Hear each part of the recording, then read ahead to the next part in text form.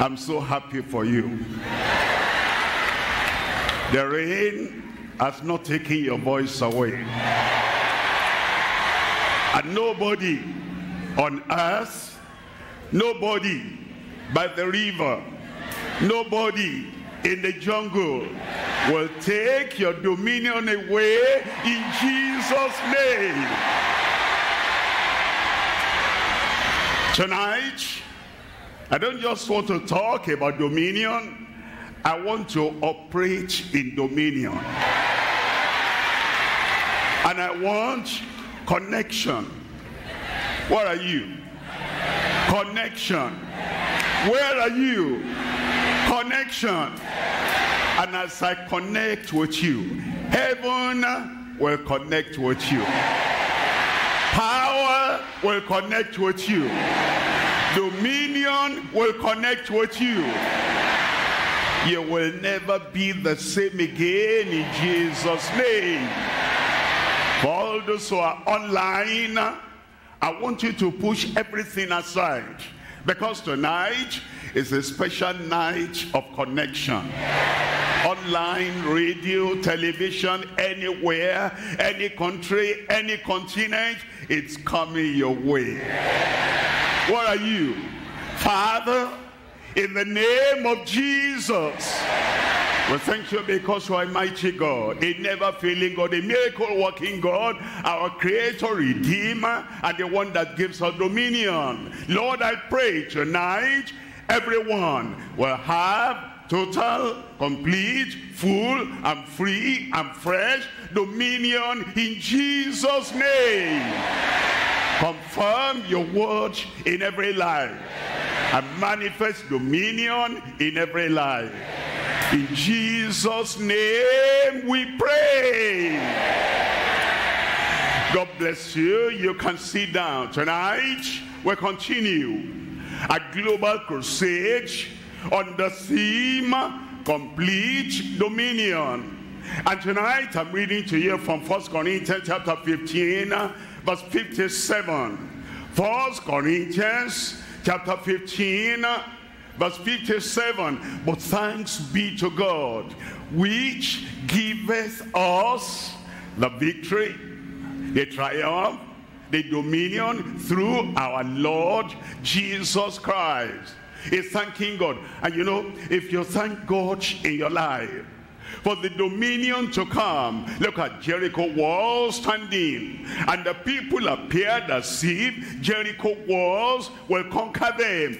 But they went around one day, second day, and on the seventh day, while the walls were still up, they shouted the shout of praise and the shout of thanksgiving, and the Jericho walls fell down flat. And when you say thanks be to God, even while the cancer is still there, thanks be to God. While the blindness is still there, thanks be to God. While the paralysis is still there, thanks be to God. When it appears the walls of demarcation between you and victory, the walls are still there, and you thank the Lord, by the time we say the final amen tonight, all your Jericho walls are gone.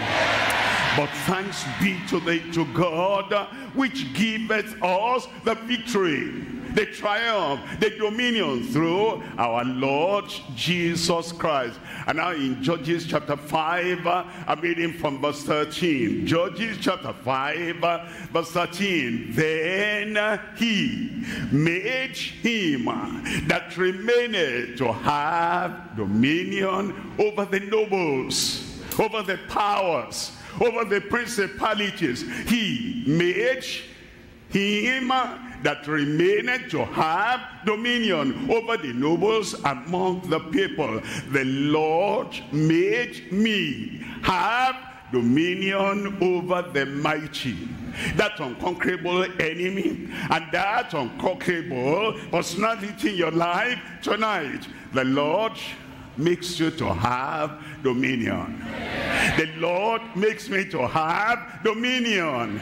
Dominion tonight, I'm talking to you on our threefold dominion in Christ. Our threefold dominion in Christ. I make it personal. My own threefold dominion in Christ. I'm talking for myself, talk for yourself. My threefold dominion in Christ. The Lord affirm it in your life. The Lord confirm it in your life. And the Lord put it in place in your life in Jesus' name. When it says about our, it means everyone coming and will believe on the Lord Jesus Christ in the family of God, in the people of God, in the family of God, our threefold dominion. The people in the first century, they believed in the Lord, our threefold dominion. And the people at this present time, anywhere and everywhere, where two or three are gathered in my name, where two or three they pray in my name, where two or three they agree in my name as touching anything, I will do it for them. Our, mine, and yours. Yours and mine. I will not miss my own. I said I will not miss my own. Our threefold dominion. Our threefold victory. Our threefold triumph. Our threefold power. Our threefold authority in Christ. Christ has come, and has come to bring us dominion. He has come to bring us victory. Victory over sin. Victory over the strong enemy in your life. And victory over Satan and over the supplanter, over the evil one. Total victory. Inward victory. External victory, all-round victory. The Lord has come to give us tonight. You will not miss it. Your salvation, you will not miss it.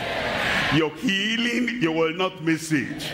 Your deliverance, you will not miss it. And in whatever area, and in whichever area of your life you want dominion, instant dominion, internal dominion, immediate dominion, it's coming your way.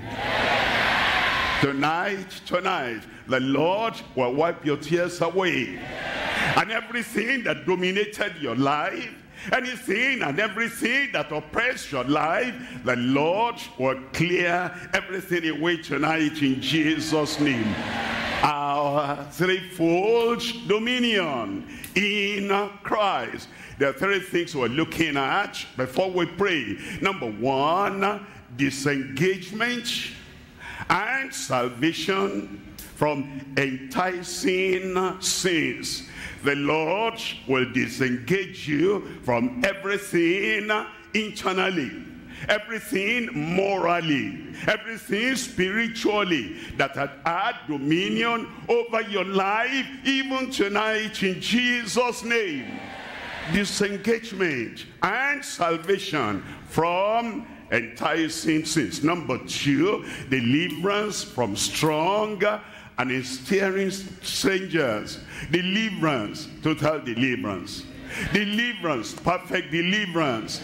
Deliverance, complete deliverance from the strong ensnaring strangers. Number three, dominion. Help me shout dominion. If that's your Lord tonight, shout dominion. Is that your expectation tonight? Shout dominion. Dominion over sicknesses and evil spirits. They'll be under your feet. Under my feet. Every enemy under my feet. Every oppressor under my feet. Every stranger under my feet. And the power that had been operating stronger than your life under your feet tonight in Jesus' name. Dominion over sicknesses and evil spirits. Number one, disengagement and salvation from enticing sins. Sins, that's what the devil uses as a bait to draw you and to drag you and to pull you into a snare.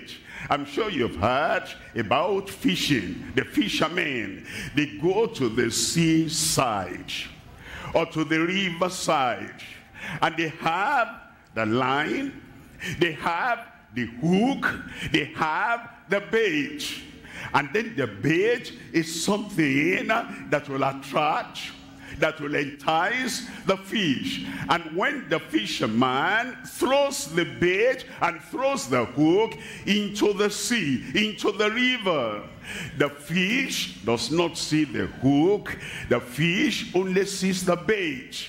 And then as he's running after the bait, and he thinks, what a free gift. Look at that man on top there at the seashore. He loves me so much, and he knows that I love this kind of bait. And the fish does not know that it's a bait to draw him to death. That's exactly what the devil does. He brings a bait. It appears sweet. It appears inviting, it appears attractive, but there's a hook there that the man, the woman, the human being does not see. And the bait in the hook, as the sinner, as the human being, the man, the woman, as they want to suck in the bait, the hook catches him and the devil draws him. That's why the Lord tonight, first of all, he wants to disengage you from that bait and from that enticing sin, so that as you are disengaged from that enticing sin, salvation will come to you. Salvation. Somebody shout salvation. Point number one, disengagement and salvation from enticing sins. We're looking at Isaiah, and we're looking at chapter 59, reading there from verse 1. It says, behold, the Lord's hand is not shortened, that he cannot save, that he cannot forgive, that he cannot disengage you from any bait. The Lord's hand is not shortened, that hand, the mighty hand, the creative hand, the mighty hand, and the powerful hand, that hand is going to work in your life tonight. With power, disengaging power, with power, forgiving power, with power demonstrable in your life tonight, in Jesus' name. It's the Lord's hand that can save. It's the Lord's hand that can bring peace of mind. It's the Lord's hand that can bring renewal and change and transformation in your life. Behold, you have to behold it. You have to turn away your mind, your heart, your side. You have to turn away your personality from every other thing, and behold the Christ of Calvary, and behold the Christ of power, and behold the Christ who is mighty enough to disengage you from all enticing sin.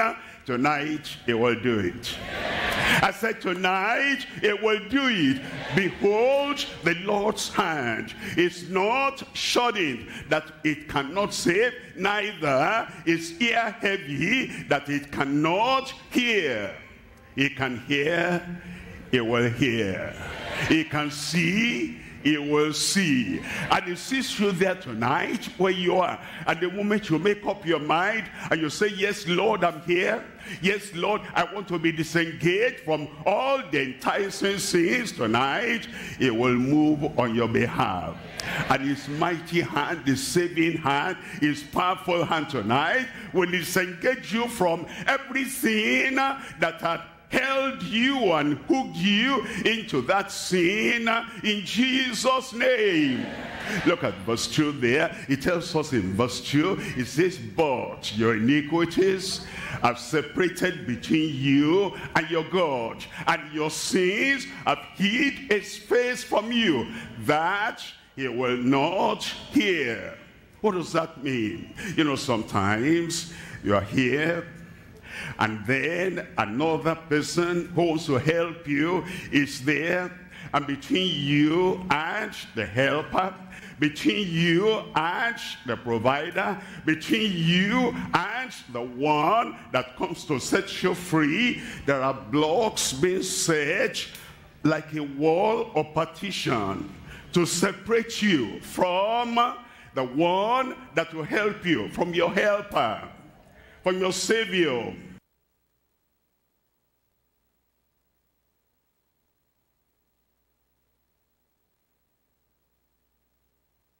From your healer, from your block. Then another sin, another block. Another sin, another block. Another transgression, another block.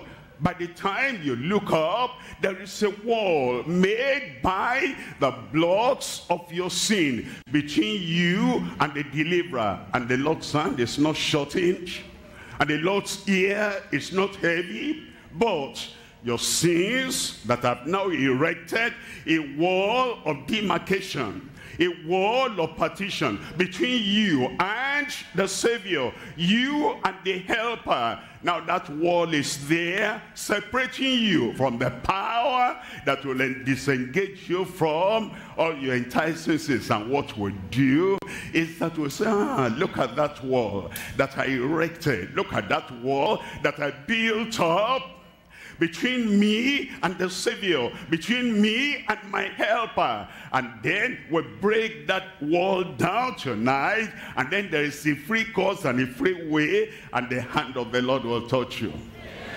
And dominion will come to you, and power will come to you, and salvation will come to you. But your iniquities have separated between you and your God, and your sins have hid his face from you, that he will not hear. We're going to tear down that wall tonight in every life. In your life, we tear down that wall. In your family, we tear down that wall. In your personality, your behavior, your character, we tear down that wall of sin, of transgression, of iniquity, and then the Lord's hand will touch you tonight. Look at verse 3 there. In verse 3 there, it tells us, for your hands are defiled with blood, and your fingers with iniquity, and your lips have spoken lies, your tongue have muttered perverseness. And then in verse 4, it tells us in verse 4, none calleth for justice, nor any pleadeth for truth. They trust in vanity, and they speak lies. They conceive mischief. They are pregnant of mischief. Mischief, evil imagination, evil thought, evil action. They are pregnant with iniquity, and they bring forth iniquity. But tonight, a change has come. If you cooperate with God tonight, a change has come. If you cooperate with the Almighty tonight, a change will come in your life in Jesus' name. Remember, remember, remember. That wall of partition, that wall of demarcation erected by every block of your sin, every block of your evil, every block of your transgression, will tear down that wall. I said we tear down that wall. You repent and turn away, and you say, I disown all those blocks, all the transgression, I disown them, and the wall of iniquity will come down. And then Christ the Savior, Christ the Redeemer, he will come to your life. He will save you. He will redeem you. He will turn your life around for the better tonight in Jesus' name. Look at Proverbs chapter 28, reading from verse 13. Proverbs chapter 28, verse 13. He that covereth his sins shall not prosper. What does that mean? Remember again that wall, this block of sin, this brick of transgression, and this item of evil, building the wall. And then instead of tearing the wall, you go to plaster that wall. You go to strengthen that wall. You go to shelter and to shield and to cover that wall of iniquity, so that even people will not see. He that covereth a sin shall not prosper. Tonight, you will not cover your sin. Amen. The Lord will clear away that sin out of your life. Every block you will tear down. Every brick you will tear down. Everything that makes that sin prevalent in your life, standing as if no storm can pull down that wall, you will not cover up tonight. You know, sometimes when there is an evil doer, and that evil doer, like a sneaking serpent, like a crawling serpent, is going to destroy you. And then you build shelter and you build cover to protect that serpent and that scorpion and that evil. You're doing yourself a great evil, because that snake, that serpent, that scorpion is going to grow up. And when it grows up, although you have been covering it and you have been protecting it, then it comes to destroy you. When you cover your sin, one, you'll not have the mercy of the grace of God. Two, you'll not have the mercy of the love of God. Three, you're not going to have the mercy of the compassion of God. Four, you're not going to have the mercy of the salvation of the Lord, because you are holding on to your sin. But when you're ruthless with that sin and you say this sin must go, then forgiveness will come to you. But whoso confesseth and forsaketh them, not only confessing. I know a lot of people that go to church on Sunday, they confess, Lord, I'm a sinner. I've done what I should not have done. I have not done what I should have done. They confess, they go back home, they continue. Then they come back the following Sunday and they confess, Lord, I'm a bad person, I'm a wicked person. If thou shalt mark iniquity, who will stand? But I'm a sinner. They confess, they go back home. They come to the crusade. And at the crusade, if you want to give your life to the Lord Jesus Christ, raise up your hand. They raise up their hands. I'm a sinner, I'm a sinner. After the crusade, they go back again to their sin. Those ones do not have mercy. They're still erecting that wall of demarcation. They're still erecting that wall of division between the Savior and the sinner. But he that confesseth and forsaketh them, and he says, I throw that thing away. I pull that wall down. I destroy that wall of demarcation and division between me and the Almighty God. I pull them down. He that confesseth and forsaketh them. Tonight, as you have the opportunity, tonight, as you have the chance, with your mouth you confess, with your heart you forsake. You say, I'm not going to allow that evil to come back. Give me a good amen. I'm not going to allow that sin to take root and take effect in my life. Give me another amen.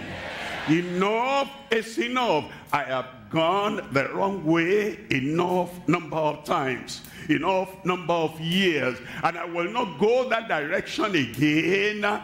He that confesseth and forsaketh them, all the sins, have the mercy of God. Mercy is coming tonight. Forgiveness is coming tonight. And the joy of salvation and the victory and the dominion of salvation over sin, above sin,